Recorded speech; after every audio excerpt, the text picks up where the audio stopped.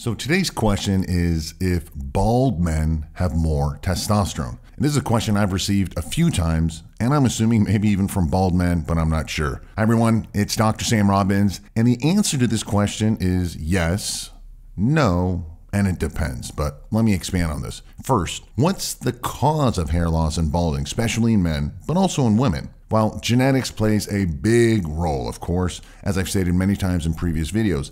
However, hormones also play a big role in the way you look and feel, especially when it comes to balding. And there are many factors that cause hair loss, okay? It's not just one or two, but one of the biggest ones is basically hormonal imbalances, as well as receptor sensitivity and inflammation and so forth. But yes, genetics aside, probably the number one cause of hair loss is hormonal imbalance, and it mainly has to do with male androgens, male hormones, which is primarily testosterone and dihydrotestosterone, also known as DHT. Before I get into all that scientific stuff, let's look at things logically. Teenagers and guys in their 20s have the highest testosterone levels typically, while older men past the age of 40 and 50 and so forth have probably the lowest levels. So if testosterone is the cause of hair loss, then one would assume that all the guys in their 20s would be bald, and yet it starts much later in life when testosterone levels actually begin to drop, past the age of 30, 40, and 50 and so forth. One reason for the hair loss as we get older is that the testosterone that we have gets more converted to and reduced to DHT,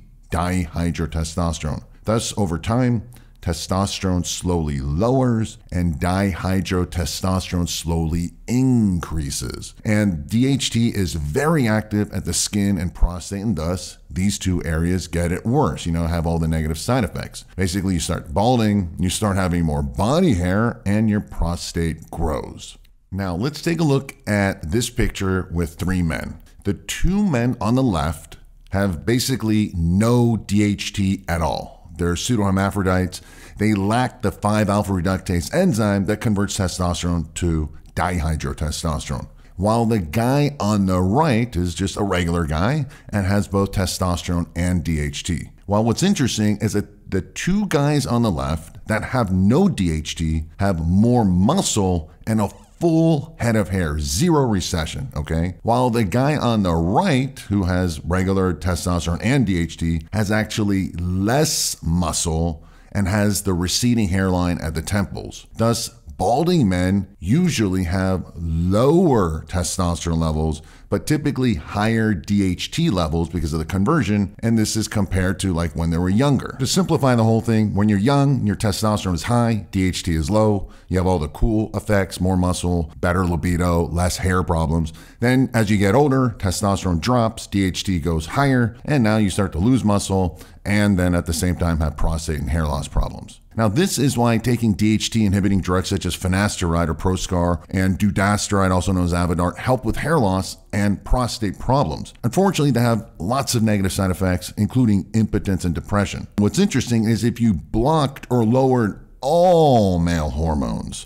testosterone and DHT, basically castrating yourself, then hair loss just stops and even reverses, assuming you haven't been bald for years and years and years. Obviously, you don't want to castrate yourself. This last point is that DHT is probably one of the worst hormones for the scalp and one of the biggest causes of hair loss. However, even if you have really high levels of testosterone, like when you're taking steroids or high dose testosterone replacement therapy, TRT, HRT, and so forth, you can still have hair loss, even if you block the DHT with Proscar and finasteride and so forth. And this is because testosterone can still bind to the hair follicles and cause them to shrink. It's just not nearly as strong or as powerful or as bad as DHT. So what's the best solution for you to still have high libido and basically not castrate yourself? You have good sex drive, you feel good, you have more muscle and less belly fat, while also reducing your chances of balding? Well, you want to naturally increase your testosterone levels within that normal range at the higher levels. You also want to naturally decrease DHT levels within still the normal range, unlike taking Propecia, which lowers it too much. And you want to naturally decrease excess levels of additional hormones, which is estrogens and stress hormones like cortisol. What you do not want to do is kill off all your DHT or all your testosterone levels.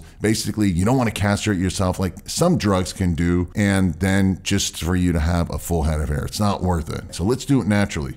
Now, I've listed one of my favorite solutions for optimizing your hormones below in the description area. One of the side benefits is better prostate health and better hair growth, in addition to having higher testosterone levels, sex drive, libido. Additionally, I've listed a couple more videos about today's subject, about hair loss and so forth.